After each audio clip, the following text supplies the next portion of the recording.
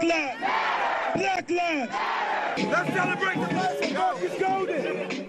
The sights and sounds of the MLK holiday nearly a decade ago. The calls for justice into the St. Paul police shooting back then of Marcus Golden. Golden's family and activists have been fighting the St. Paul Police Department over the deadly encounter for 8 years now. A federal lawsuit in recent days yielding a $1.3 million settlement with the city of St. Paul. Paul Bloom joining us now. And so, Paul, that 2015 shooting of Marcus Golden prompting protests and anger at the time. His loved ones have raised questions since the beginning. Kelsey and Randy, absolutely. Over the years, family described Marcus Golden as a caring and passionate young man going through some life struggles when he was killed in that deadly police encounter just about 8 years ago now to this very day. The two officers involved were never charged.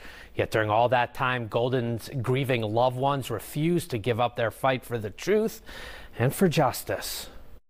I want to know the little things. 8 years ago, before Philando Castile, before George Floyd, Marcus Golden's mother told Fox 9 the official narrative of what happened to her black son outside this capital city apartment building on a January night did not add up. I think probably he was scared and didn't know what was transpiring.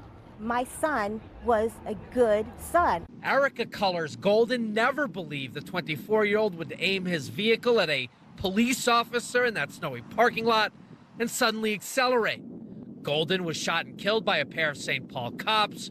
Authorities reported that a loaded handgun was found in his SUV within arm's reach. Black lives! With no body cameras and no squad car footage of the encounter, the police shooting led to protests and calls for justice out in the streets. A grand jury convened in neighboring Washington County failed to indict the two officers.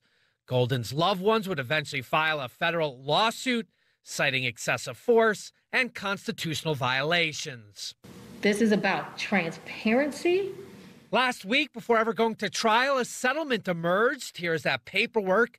The city of St. Paul still denying liability, but wanting to end the, quote, uncertainties around ongoing litigation, agreeing to pay Golden's family $1.3 million.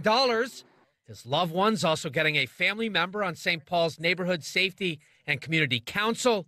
They told Fox 9 Monday they want to wait until the full city council signs off on the package later this week before speaking publicly.